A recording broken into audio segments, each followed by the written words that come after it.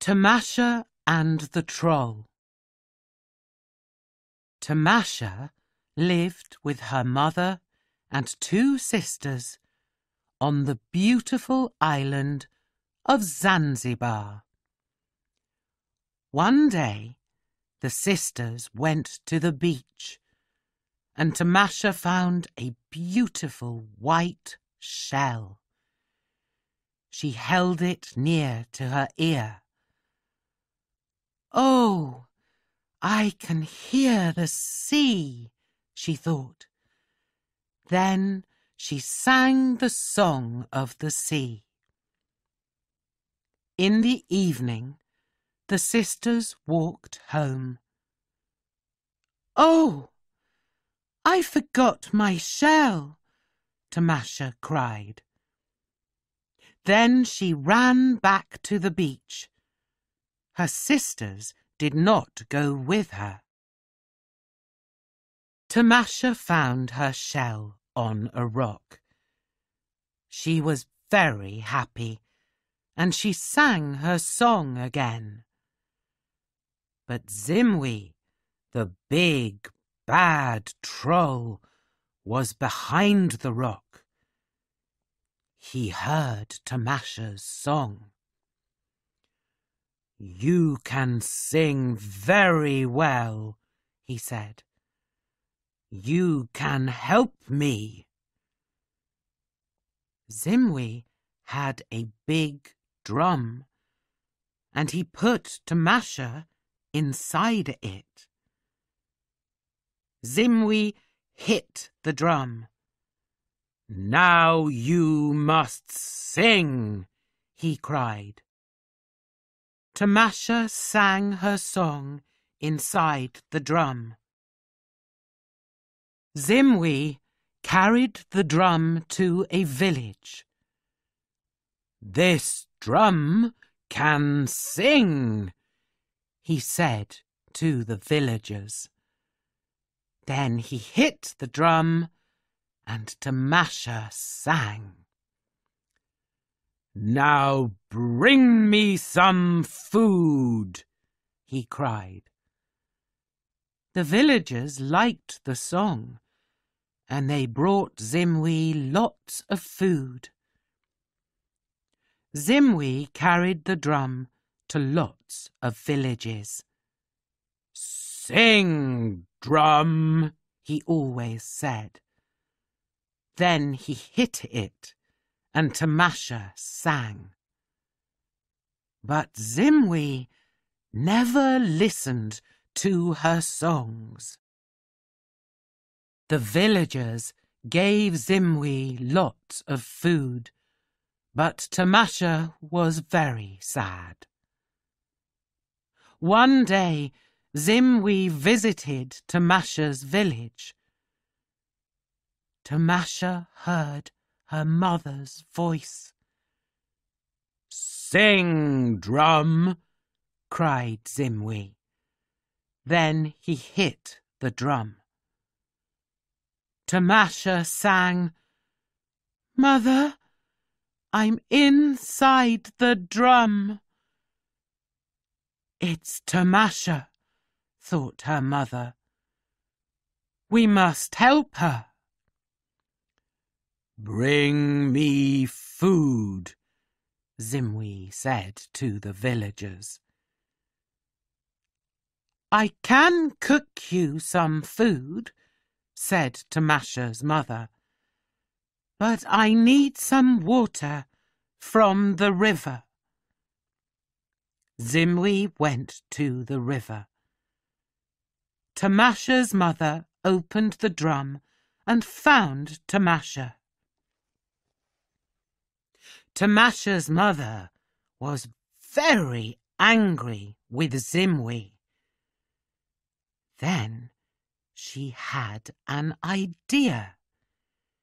She caught some bees and put them in the drum. Zimwi brought back some water from the river. "Play your drum again," the villagers cried. "Sing, drum," said Zimwi. Then he hit it. But the drum did not sing.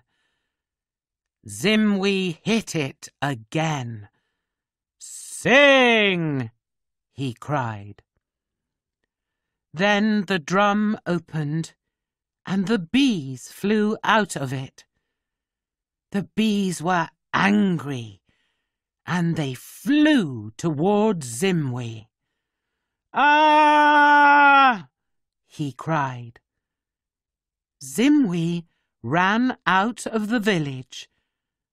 Tamasha and her family never saw him again.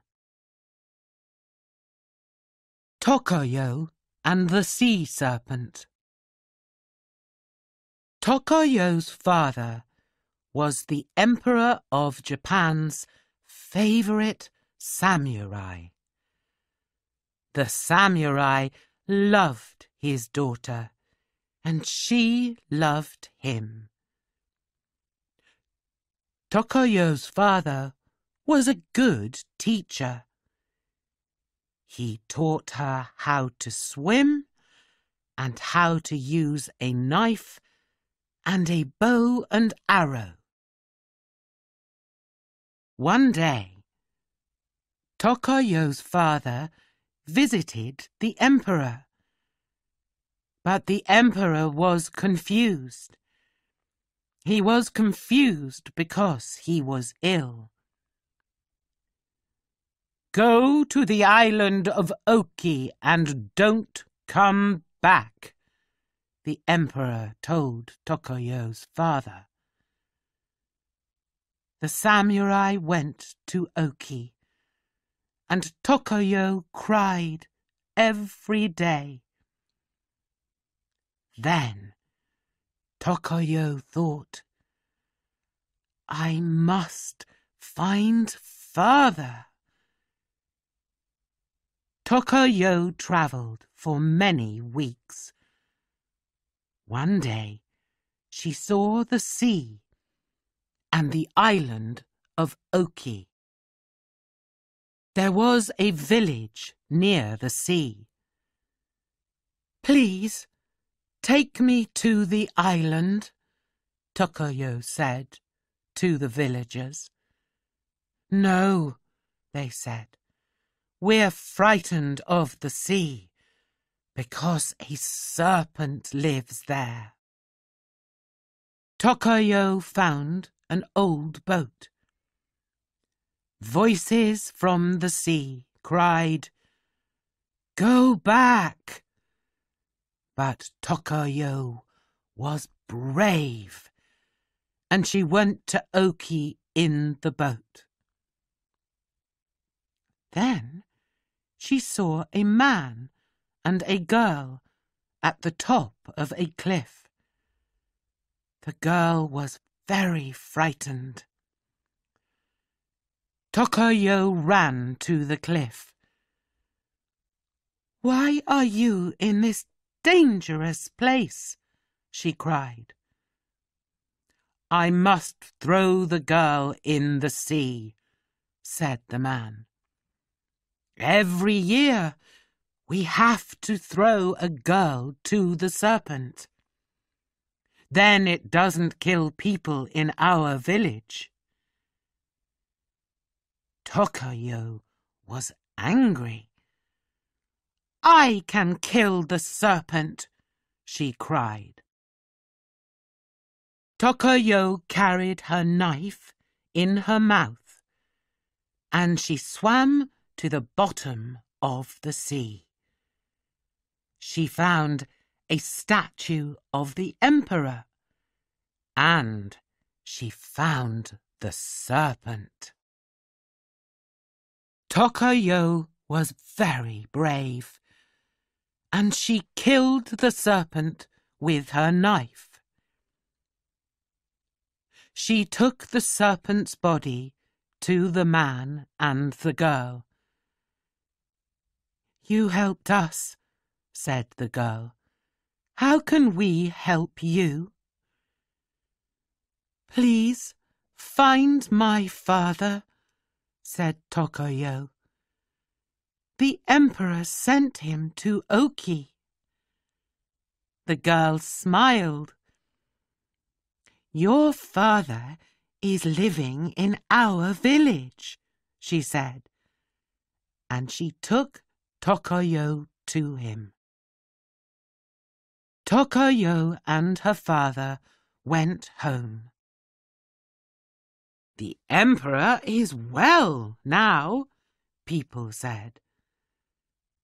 Then let's visit him, said Tokoyo's father.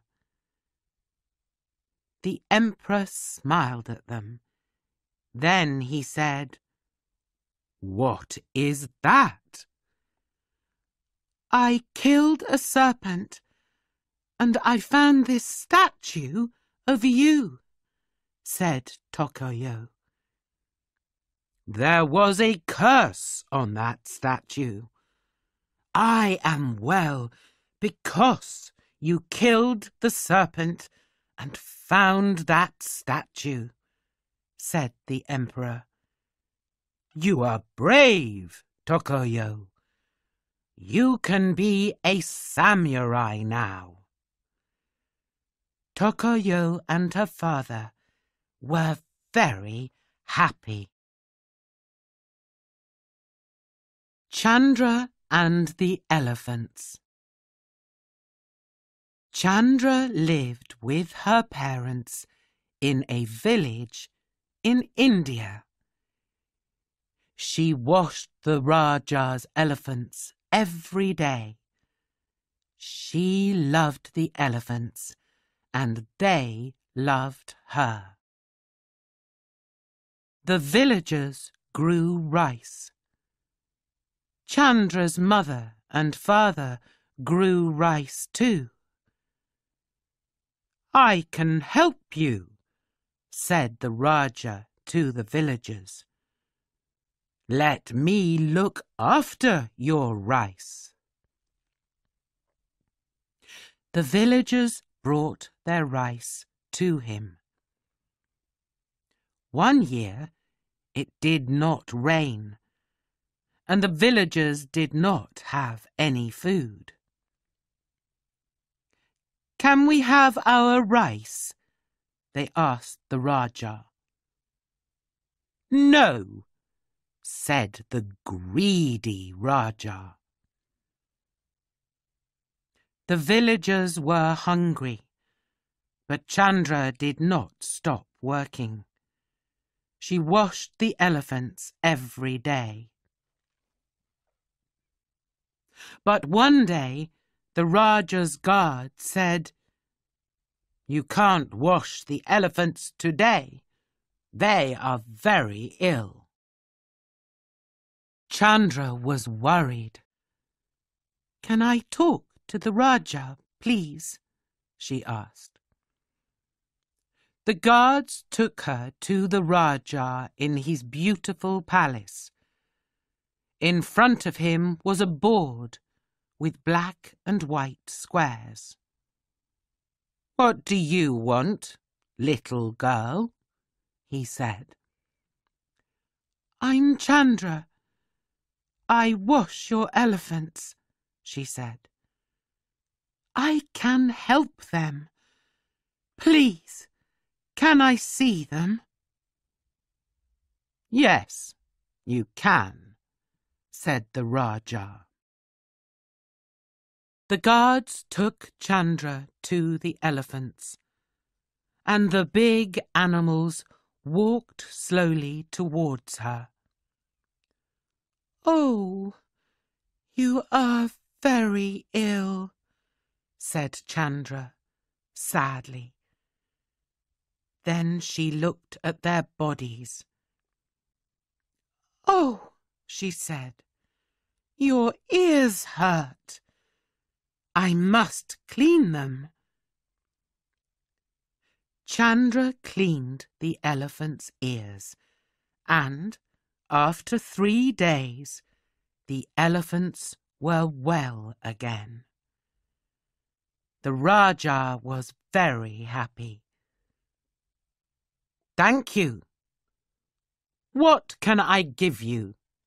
He asked. Chandra thought about the hungry villagers. You can give me some rice, she said. Of course. How much rice do you want? Asked the Rajah. Chandra looked at the Rajah's board. Please put 1 grain of rice on the first square, she said. Then put 2 grains of rice on the second square. And put 4 grains on the third square. I understand, said the Rajah. We must double the number of grains on every square. Let's start. The Rajah's guards put all the rice in the palace on the board. Then the Rajah was worried. There are 64 squares.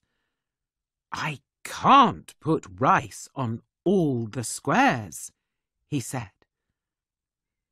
That is too much rice. What can I do? Chandra smiled at him. You've got the villagers' rice, she said. Give it back to them. Of course, said the Rajah, and he was never greedy again. Seagull and the Golden Key. Seagull lived in a small village near a big mountain in China. Sometimes it did not rain, and the villagers' rice did not grow. I must help my family, Seagull thought. One day, she found a beautiful lake on the mountain. We need water, Seagull thought. There is lots of water in this lake. Then she looked at the rocks next to the lake. We can't take this water down the mountain, she thought sadly. These rocks are too big. Then she saw a door in the rocks, and she had an idea. The lake is behind the door, she thought. I must open the door. A white bird flew near her. You must find the key for the door, it said. Where can I find the key?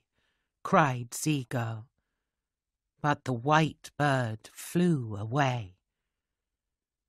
Then a red bird spoke to her. You must speak to the Dragon King's daughter, it said. Where can I find her? Cried Seagull. But the red bird flew away.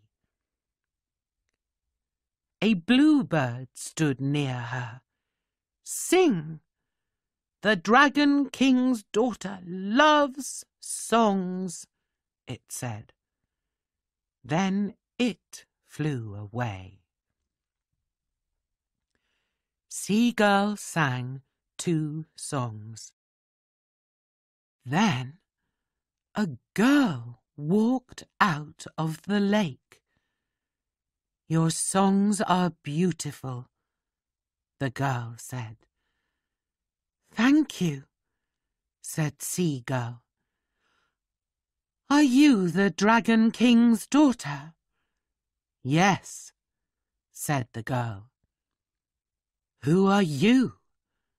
Why are you here?"